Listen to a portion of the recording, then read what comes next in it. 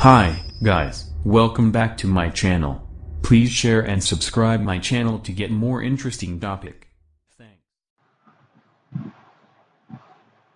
Hi guys, how are you? Today we'll discuss about the European welding standards. What are the standards are there for European welding standard for European EN norms? We'll check today. So this is a very important subject. So every people should see from the beginning to there will be the two part because there is a long videos will become. That's why I make the separate one part one and part two. So you can see here the European welding standard. The first page I here there is two types of standard: European standard, harmonized standard, and the ISO standard. So you have to need to know harmonized standard and ISO standard. What is this? Not all EN standards are harmonized. Only those that are considered to satisfy relevant ESR means European standard in product directive. Harmonized standard contain an appendix Z. So harmonized standard, so there is a appendix Z which defines which directives and ESRs the standards mean. For example, you can see EN ISO 15614 will be the harmonized, but other routes of the old procedure approval. Means this is the main procedure. EN ISO 15614 will be harmonized, but other route of the approval procedure like may not be, such as ESN, EN ISO 15610, EN ISO 15611, EN ISO 15612. So this is not harmonized. So harmonized are the satisfy the relevant ESR in product directive that consider. That is the main things. And ISO standard, there is a gentleman agreement that attempts to make an all EN standard into the ISO standard and vice versa, but this does not work for all standards. So means like same the code and standard. You have to follow the EN standard to make an all EN standard. Gentleman agreement should be there. ISO standard that attempt. You have to attempt to make all EN standard into ISO standard. So you have to make EN standard to ISO standard and vice versa.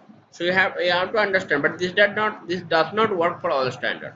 So this ISO standard does not work for the all standard. This is the gentleman agreement that attempts to make, means ISO standard is attempt to make all EN standard has to meet and the vice versa. So this is the two things: harmonized standard and the ISO standard. So these are the European standard. You have to apply it, means application standard which you have to apply, which you can apply. EN 13445 pressure vessels, EN 12952 water tube boilers, EN 12953 sail boilers, EN 13480 piping. So you can see here the BS standard also is there. BS 5500 for pressure vessel, BS 1113 for water tube boilers, BS 2790 for sail boilers, and the piping you can see BS 806, not BS 2640 and 2971. So this is the application standard for this European standard. There is a chart is here, you can understand easily. Specification and approval of welding procedure. Which specification and you need to apply for the we need to approval for the welding procedure. So which ISO you have to follow, which EN ISO you have to follow. You see here details of the standard, details of the specification, approval of the welding procedure. You have to WPS for arc welding, EN ISO 15609-1, gas welding, EN ISO 15609-2, electron beam welding, EN ISO 15609-3, laser beam welding, EN ISO 15609-4, resistor rolling, EN ISO 15609-5. So this is the WPS you have to follow. You have to make the welding procedure, then you have to follow the arc welding, gas welding, the different EN ISO. Approved consumable, for which ISO standard you have to follow the for approved consumable, EN ISO 15610.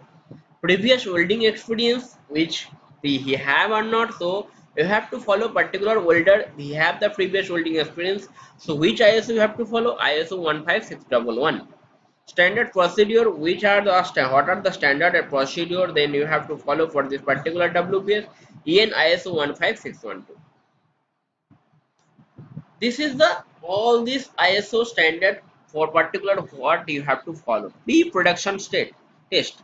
There is a somewhere client record the pre-production test is requirement. So which ISO you have to follow? ISO 15613.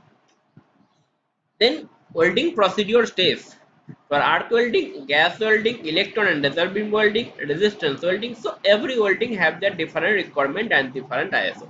This is a very important chart you have to follow particular for European standard. If you follow the European standard. Specification and approval of welding procedure, the same subject is here. Just you have to and just a clarification we have to give one here. Introduction to the specification and approval welding procedure. This is the code it was before. EN 288 part 1 will become EN ISO 15607. Material grouping for both procedure and welder approval. Whatever it is here, ISO 1560, this standard has no current EN equivalent. So this is ISO 1560608 CR ISO. There is no current EN equivalent. There is no. Content of a WPS EN. What are the content in the WPS? We have to follow EN 288 part 2, but it is now EN ISO 15609 part 1 for arc, part 2 for gas welding. Welding procedure test, which we have to follow EN 288 part 3 will become ISO 15614 part 1.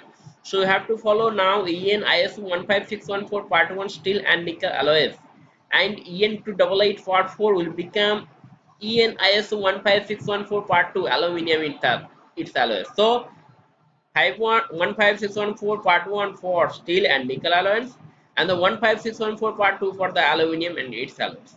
So this is you have to know this one. The which code is already now is become this 15607 and all these things. Other routes for procedural approval such as previous experience, approved consumable, are unlikely to become harmonized to use with the PED.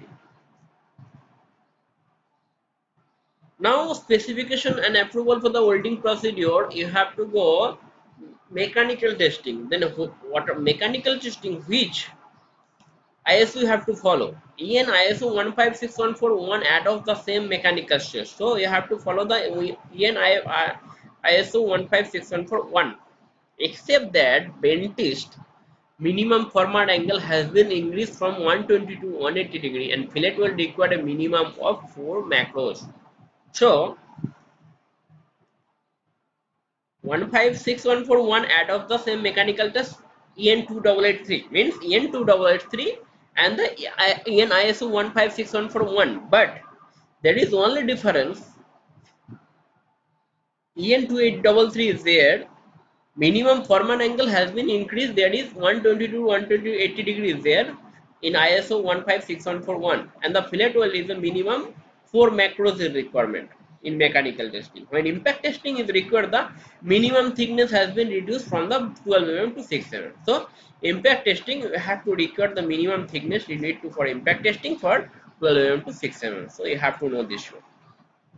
Hardness testing EN ISO, this is for mechanical testing. Then hardness testing, this is one of the hardness testing is part of the mechanical testing. Then ISO 15614 makes no distinction between multi-pass and single pass weld. So in hardness testing, we cannot give any distinction between the multi-pass and the single pass weld. The maximum value of the material in group 1 and group 2 is the same as the stated in EN 2883 for a single run. All groups now have maximum hardness specified, except if you go the any WPS or any material specification, maximum hardness is specified for the particular material, except group 6 chromium, molybdenum, vanadium steel, non-heat treated condition hardness survey is not required. So particular this material, this group 6 chromium, molybdenum and vanadium steel, non-heat treated condition hardness survey is not required. Still in subgroup 1.1 strength of 275 Newton per millimeter square or less. Stainless steel in group 8, nickel alloy in the group 4140. So these are the group you know need for hardness testing. Is the material grouping? Here is the chart is there for CR ISO 15608 for material grouping. Material group, if you go for 1, then 1561 for 1 and En2883. The basic difference you can understand here. RE less than equal to 460 Newton per meter square. Here RE less than or equal to 360 Newton per meter square. So 614 is added to En2883 is adopted from En2883, but there is a difference is there. There is also some requirement is different. You see, material group is different. So here is mentioned. You see, En also adopts the same mechanical test En. So En51614 what are the requirement, and En2883 what are the requirement is the almost the not same, but if he adopt the all the requirement, means if there is any test requirement, that same test requirement is the En2883 also there. You can see here TMCP 360 Newton per meter square greater than TMCP also Q plus T plus PhD steel, and then Q plus T plus PhD steel. So all group have the different group have the different requirement. It's a very important grouping number wise the material requirement. Now this is the material grouping for CR ISO 15608. Main groups are subdivided into subgroups based on yield strength of carbon steel in group 1 and group 1, 2 and 3. If you see based on yield strength of carbon steel, so the based on yield strength of carbon steel means here 460 Newton per millimeter square, 1, 2 and 3 grouping. However, these subgroups are not considered for the metal grouping in ISO 165-6141. The grouping is based on the same specified yield strength is less than minimum group.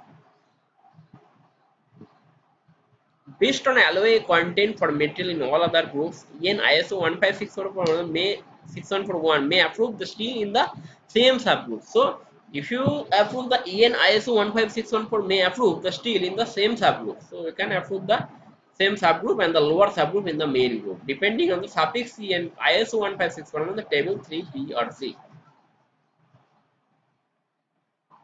For example, group 8, subgroup 8.1 chromium 19%.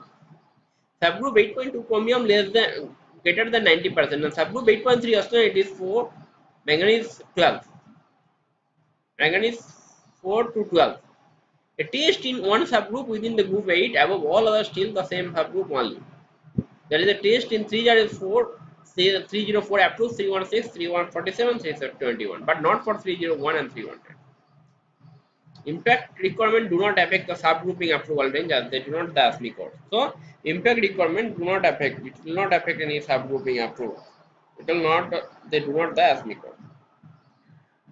This is also a very important chart, a range of qualification for steel groups and subgroups. Metal group 1 welded to 1, 2 welded to 2. So range of qualification 1A, 2A, 2 or 1, and also 2A welded to 1. So this is for European standard how it is range of qualification for steel groups and subgroups. Governing thickness for approval range. The controlling thickness that determines the approval range EN2883 is dependent on the joint type. So approval range of EN2883 what are the depend on the joint type. For example, the controlling thickness is that of the thicker part for a branch weld. It's the thickness of the containing of the joint preparation. So controlling thickness is that the thicker part. So there is a thickness of the thicker part for a branch weld. Its thickness containing the joint preparation. However, in ISO 15614 both thickness and the joint are given independent approval range. So if you go the ISO, there is a different thickness, and the ISO 1 both thickness and in the joint are given independent approval is there. The thickness range also applies to the deposit thickness of the multiple processor. It is reasonable to consider a single turn deposit in a multiple processor to be a multiple turn welding that determined in the individual approval range. Note the different plate thickness approval range per fillet weld.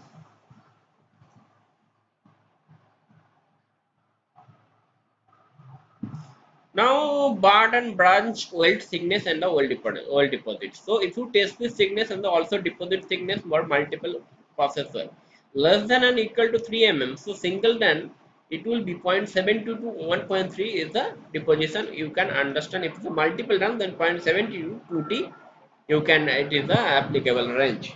If you go the EN2883, it is for single run 0.82 to 1.1 T, and the multiple run is the T to 2T. So this is the 3 to 12 mm different for ISO 15641 and the EN2883 different requirement is there for single run and the multiple run.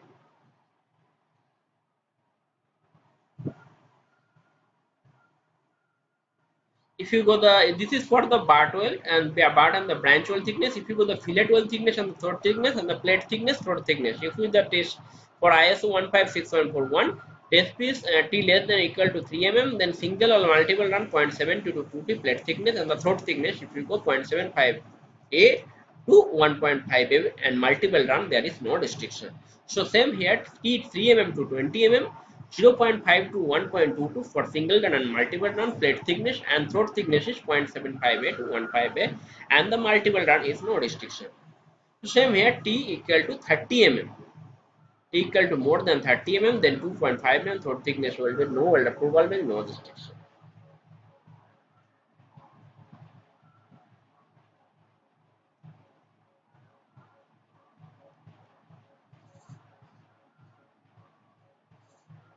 If you see here the range of approval on diameter, if you see the ISO 15641 and EN2883, if 25 mm OD less than, then approval is 0.5 D to 2D, and the TSP is for pipe or tube 168.3 mm OD less than. Okay, and approval is 0.5 to 2D. If it is more than 25 mm OD, the TSP is, then the approval is more than or less, more than or equal to 0.5 T, and the TSP is pipe or tube were more than or equal to 168.3 OD,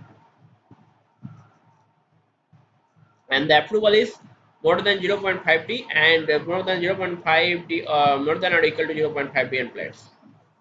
So this is the TSP's different approval day, TSP's approval for ISO 15641 and EN883, EN2883. Now range of approval for welding position. The range of approval in ISO 15614 is exactly the same as the EN2883. So approval of welding position in the ISO 15641 is exactly the same as EN2883. If there is no impact on hardness survey requirement, one position cover all position. If there is no impact or hardness requirement, as per the specification, as per the work WPS, so then you have to one position cover all position. If impact is required, the welding procedure approve other position require the same or less heat input. One position you can approve for all position, then the same or requiring the same heat input you have to record for two cases. If a hardness survey is required, the old procedure approve other position. Hardness survey is required. The old procedure approve other position the same or higher heat input.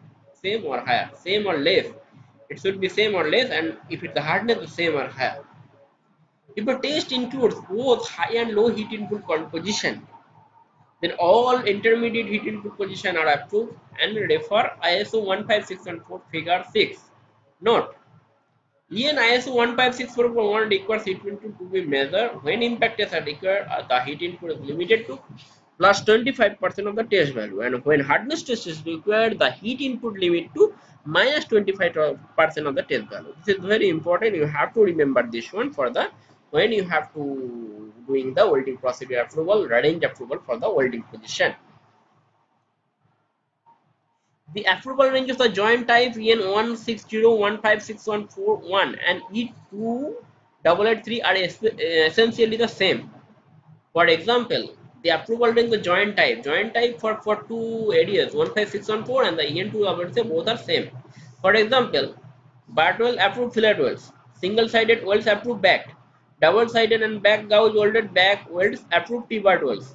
Bar weld in pipe approved branch connection with the angle between 60 to 90 degree.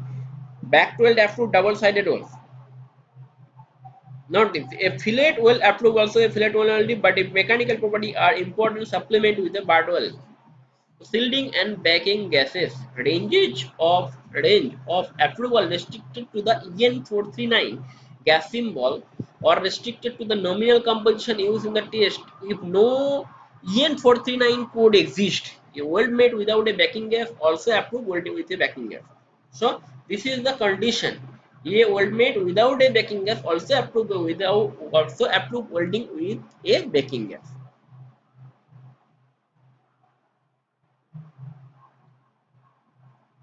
Now filler metal EN, what range of approval for filler metal? Filler metal cover the other material subject to equivalent mechanical property, same type of covering core or flash, same nominal composition, same or lower hydrogen content. So filler material covers other material.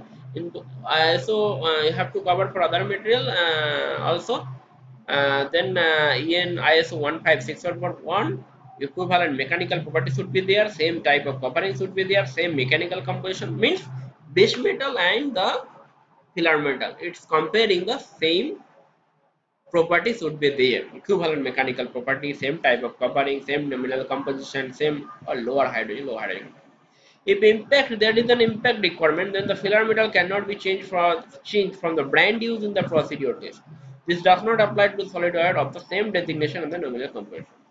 The size of the filler metal can be changed providing the heat input requirement. If the heat input you have different requirement, then we can change the size of the filler metal.